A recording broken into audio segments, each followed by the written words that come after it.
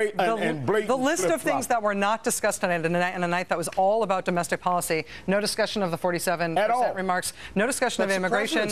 No discussion of union rights. No discussion of women's rights. No discussion of Bain. No discussion of abortion. No discussion of Romney's jobs record in Massachusetts, even as he kept bringing up Massachusetts over and over again. Let's go to Chris Matthews for his response in Denver. Chris, what do you think? Well, this tonight wasn't an MSNBC debate, was it? It just wasn't.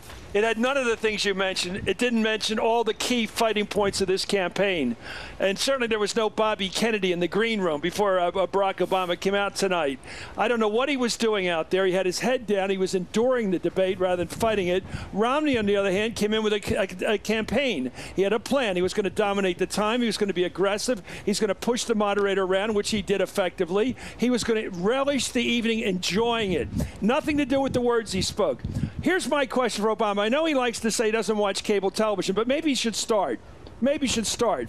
I don't know how he let Romney get away with the crap he threw out tonight about Social Security. Listen to the stuff he got away with. He said, you know, emergency room. The latest thing we got from Romney, because he said so, is, you know what I want to do with people when they're poor? Shove them in the emergency room. Why didn't Obama say that?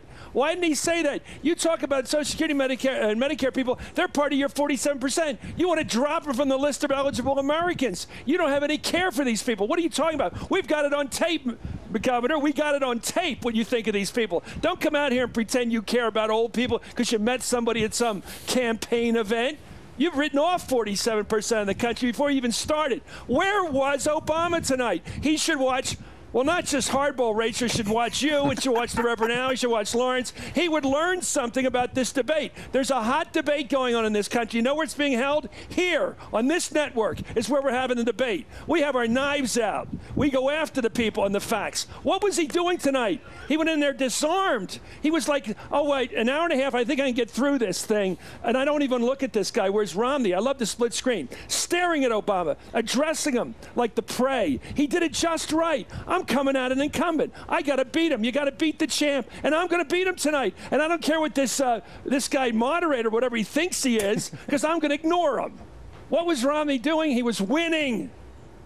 He was winning tonight. That's my thought. I was stunned. That was my thought. He was winning. And if he does 5 more of these nights, forget it. Well, just a thought. It puts the pressure now on the president. Obama should watch MSNBC. My last point. He will learn something every night on this show and on all these shows. This stuff we're watching, this is like first grade to most of us. We know all this stuff. Well, I was in front of a crowd last night in Denver, Colorado, and I know that they're stunned. I can feel it.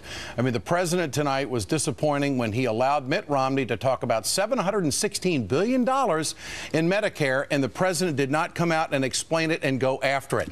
I thought Mitt Romney tonight was in his wheelhouse when he was talking about the economy. Paul Ryan is cutting $716 for Medicare, the exact same number in his budget, which was passed by the Republican House, and the president never mentioned it. 3 or 4 times he had a bite at that apple, never did it. It does remind you that the last debate that Mitt Romney had was 7 months ago, and the last debate that Barack Obama had was 4 years ago, and the people who he's used to sparring with are reporters who are asking him questions from a seated position as he stands at election. Well, 45 minutes. We got asking, how did he prepare? How did the president prepare for this? We got 45 minutes in before we got a Ryan budget mention, which was shocking to me. Right? Mitt Romney made the choice to put Ryan on the ticket. Now, when we look at where the polls started to separate, they actually start to separate before the convention. They start to separate right around when Ryan is put on the ticket. When do the numbers on Medicare and the polling start to go upside down for the Republicans? They start to go upside down when Ryan is put on the ticket. And yet we get 45 minutes through the debate before Paul Ryan is mentioned. Paul Ryan is the incarnation of the modern Republican Party, which will inherit the power